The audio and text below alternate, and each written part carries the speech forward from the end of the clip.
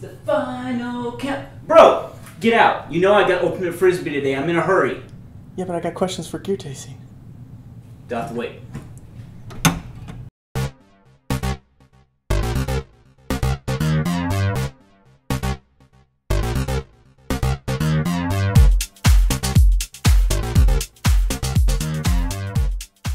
All right, so something I just got in personally is the kindling cracker.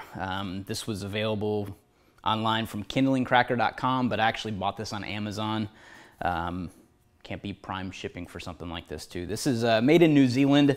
So the premise is that when you're splitting kindling the usual way, you have your logs that you buy wherever you get them from. I mean, maybe you chop them yourself, but when you're chopping wood down to kindling size, you know, you need to continue to split that with an axe, and this is supposed to do that for you. So the premise is you put the piece of wood in the top, you hit it with a sledge, and then it splits itself, and you continue to split it over and over again until you get the kindling size you want.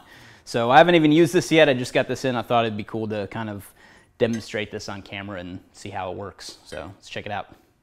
Okay, so this is just a piece of wood I had in the firewood rack at home. I'm gonna put this in here and try to stabilize it a little bit along that ring and smash the crap out of it with a sledge and see what happens.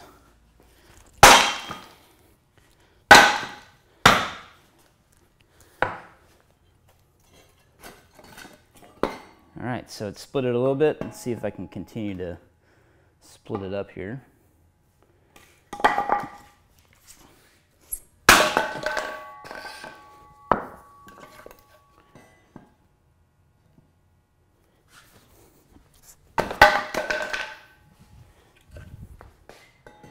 That was a miss.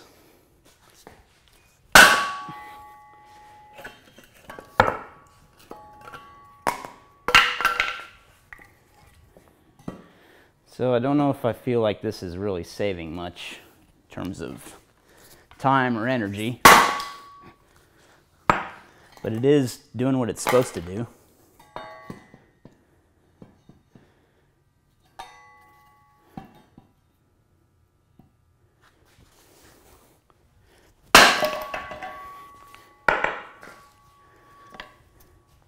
So I don't know if it's the wood or not, but it seems like it's not splitting fully sometimes.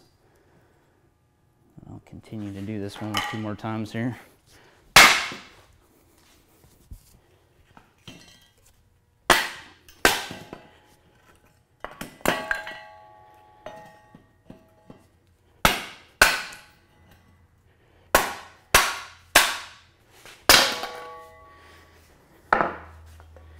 So, got some decent sized kindling out of that. It's not as small as I would typically go, but I'd say that does make short work of it. Again, you have to have a sledge, so I'm not sure whether this is really a super beneficial way to go, but this is nice considering you can just mount it to something, so you could have it mounted outside just to use whenever you're splitting kindling. So kindlingcracker.com, check it out. Just real quick as a follow-up, I wanted to mention something that's happening. So we continue to kind of chop some wood up here, and this is a pretty clean split, as you can see. So the other thing that happened too, and I don't know if it just depends on the wood and the age of the wood, but we were kind of getting this thing happening too. So it would split, and then because this is, you know, only, you know, maybe 6 inches deep from the top to the, from the bottom to the top of the edge here, it's splitting like this. So it's getting stuck on the base basically, and it's kind of breaking instead of continuing to split all the way down. But then, you know, on other logs like this, you know, it did have a good split. So like I said, it might just be the age of the wood that I'm working with. This is fairly old. It's a couple years since this has probably been cut. It's just been sitting in a big lumber or firewood pile in my backyard that's been covered, but at the same time, it's, you know, been aging back there. So anyway, just a couple of quick follow-ups on this.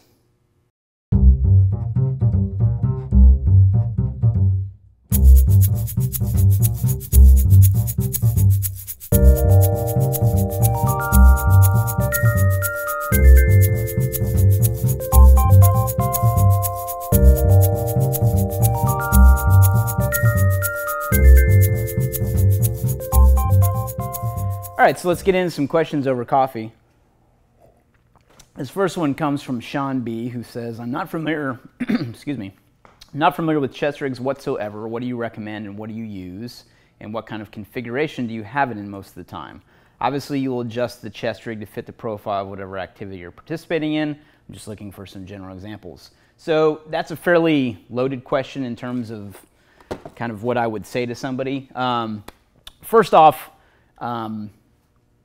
the way that I use chest rigs is just for classes or any kind of, like at our muster, I'll wear a chest rig just because I need to carry a lot of shit, and it's one of the most easy, or the easiest ways to carry a fairly significant amount of gear and still have it accessible, yet not kind of weigh you down. So I say that with a caveat though, because obviously if you put a ton of stuff in the chest rig, you're still going to be kind of front heavy versus a backpack, which is kind of back heavy. So my philosophy kind of in talking about chest rigs versus backpacks is a backpack, you have to either take it off or pull it over your head. There's some backpack configurations out there where it clips onto a chest rig, so you can just pull it over your head and work out of it and access stuff. But I'm kind of more of the opinion that a chest rig gives you more versatility in terms of access, and that's kind of what it's all about. So a chest rig is great because it's also perfect for classes because you can hold spare mags in there and actually draw out of a chest rig and practice with that. So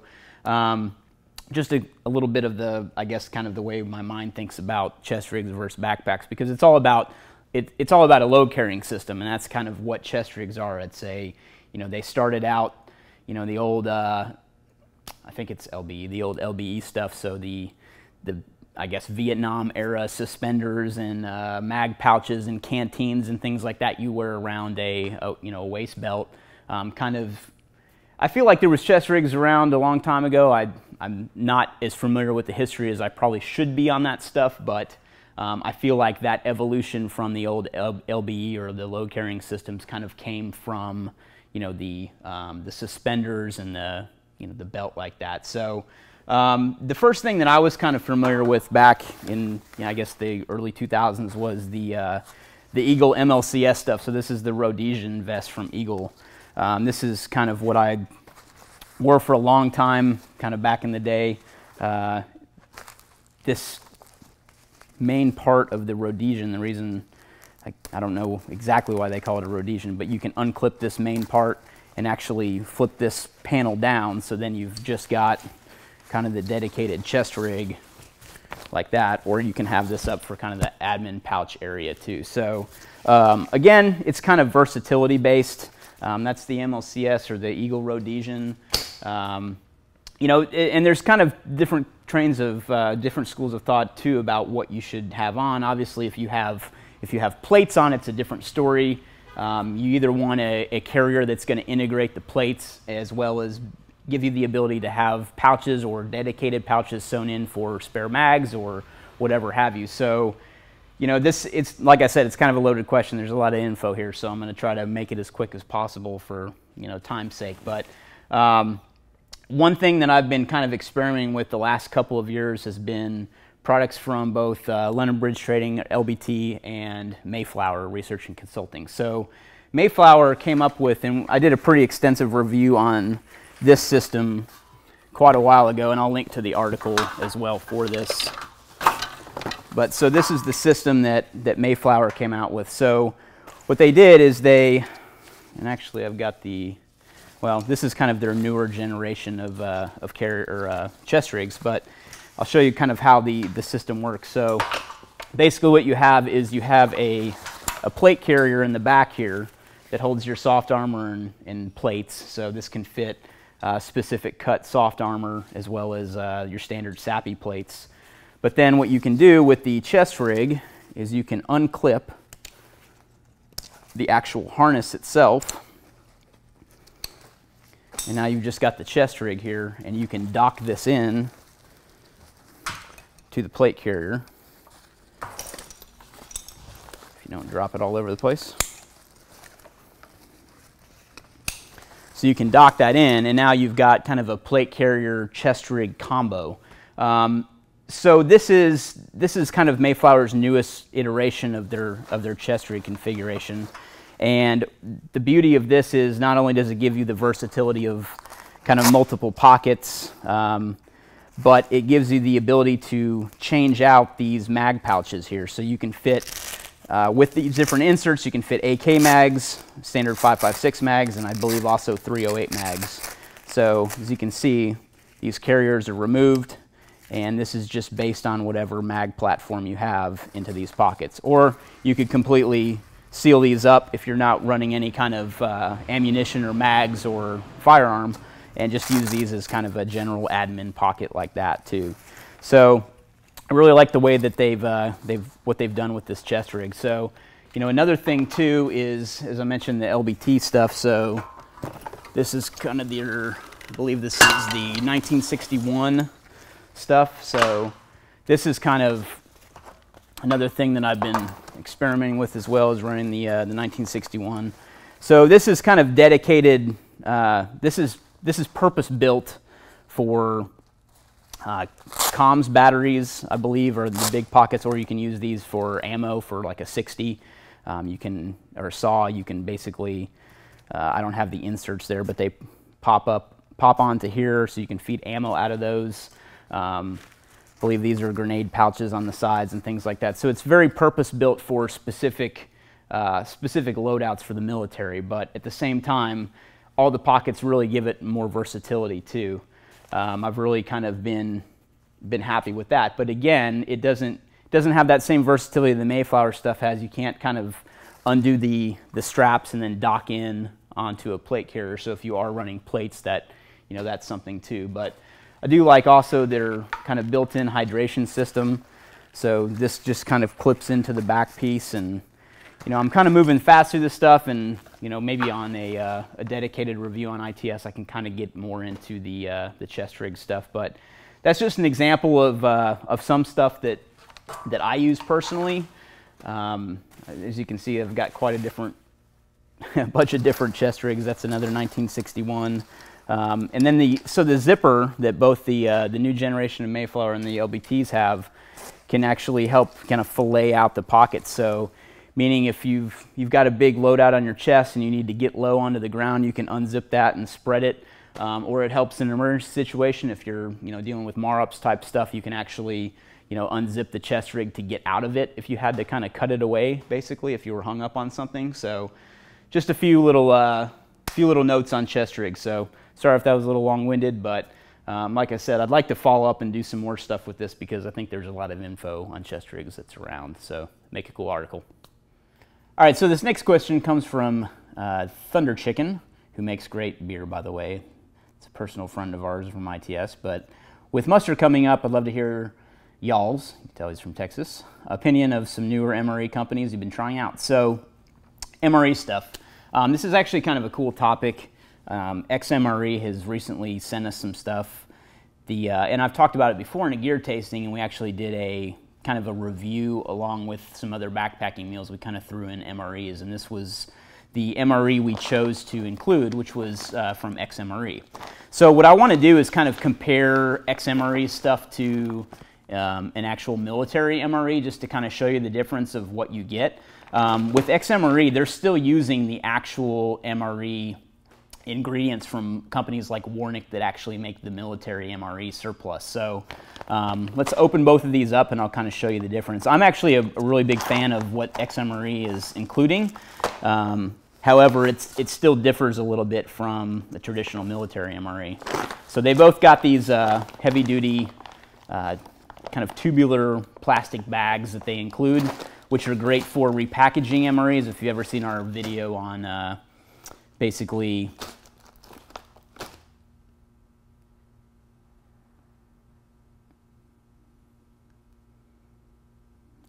I hope we have a fucking cut point. Field stripping. Yes. Field stripping MREs, you've known that we've kind of advocate just taking the contents out of the bigger package, throwing away the stuff that's really not necessary, just kind of give you basic sustainment. You can roll it back up in the bag and then duct tape it. So, all right, so again, this is what that includes, and it's all kind of in its own individual bag, whereas the XMRE is kind of all loose. That's just one difference already.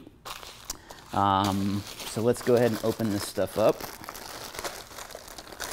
This is an older MRE that's been sitting in my truck for a long time, so it's honestly not something I'm probably going to eat anyway, just because of the heat.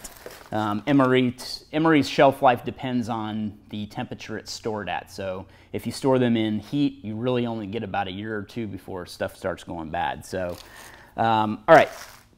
So main entree, I'll find the main entree real quick in both of these. So as you can see already, the main entree for this MRE, and I think that the actual military suppliers for MREs have started packaging things differently, which is why there's a difference already that you can see.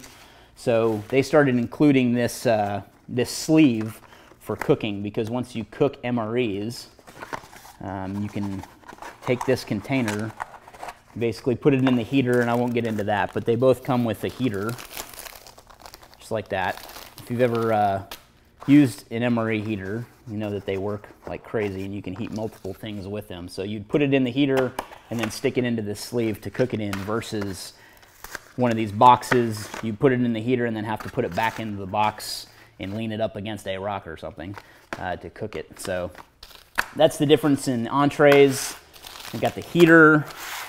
They both come with a beverage bag, and this is for making the beverage that comes in these. So this one comes with a tropical punch.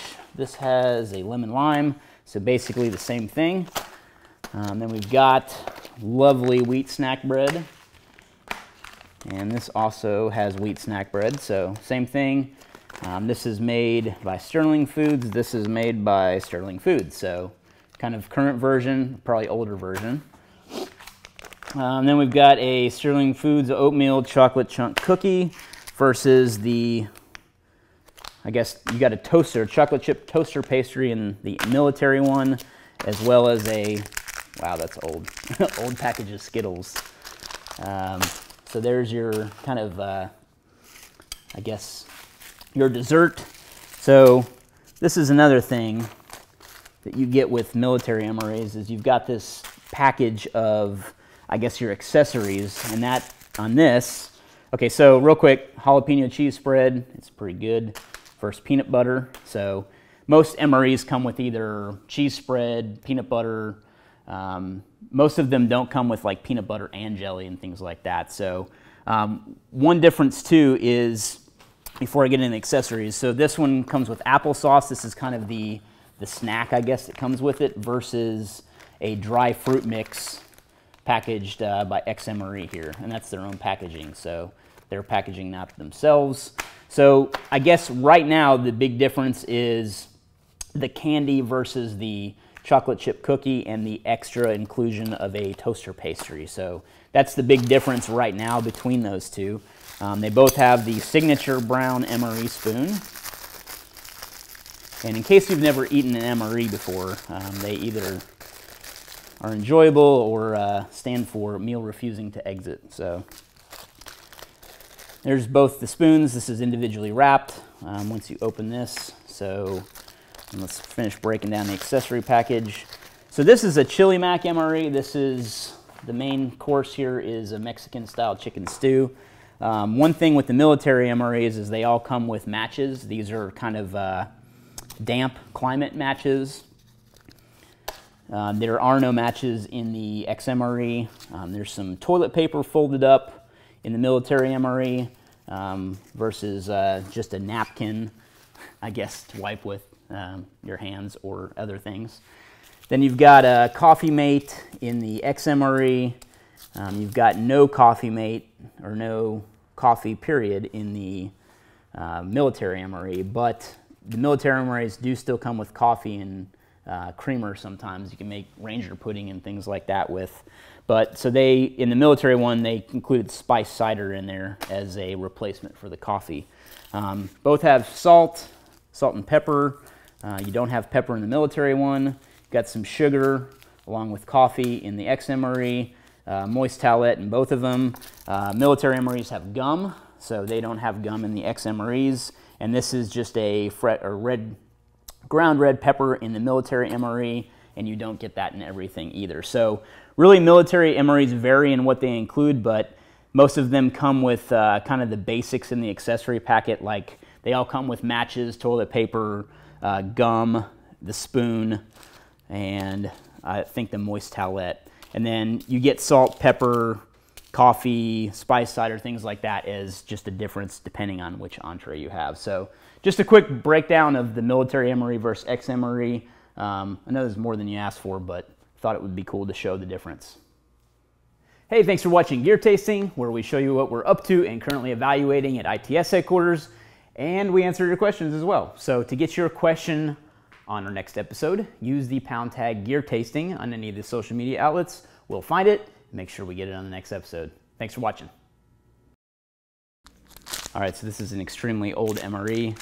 These, Rob told me that they stopped making lime Skittles a long time ago, so I think this date right here means that they're made in 2004, so it's like 11-year-old Skittles.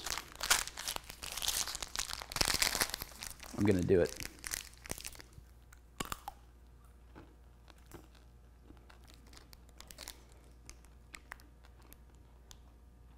It's not that bad. You want one? Yeah. All right, just in case you were wondering what a 11-year-old MRE looks like, my mom would be upset because I'm gonna waste food. I'm not gonna eat this. You can tell it's old because the outer foil is separating from the inner foil.